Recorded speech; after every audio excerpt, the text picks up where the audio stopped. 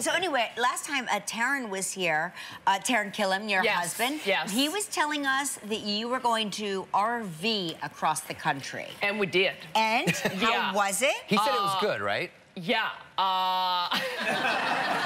Listen, how did you like it? Listen, there were great moments. Thank you for saying that, because you have been trying to get us to do something like that. I've been fantasizing about it since I saw the Brady Bunch. It's a very romantic idea, and I think it would be a lot of fun if you weren't, you know, trying to get to LA from New York in 10 days in a 40-foot vehicle. Right. You know, like that is you're driving 7 hours a day with 2 small children. That sounds like heaven to me. That sounds like a Quentin Tarantino film.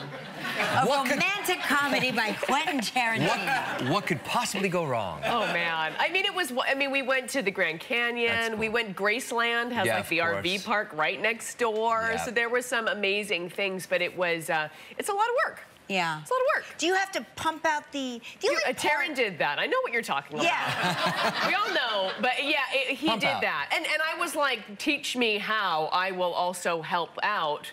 And he took that upon himself. Yeah, He's a kind human being. Yeah.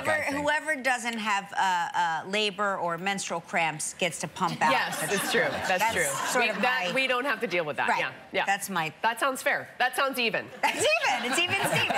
It's even Steven.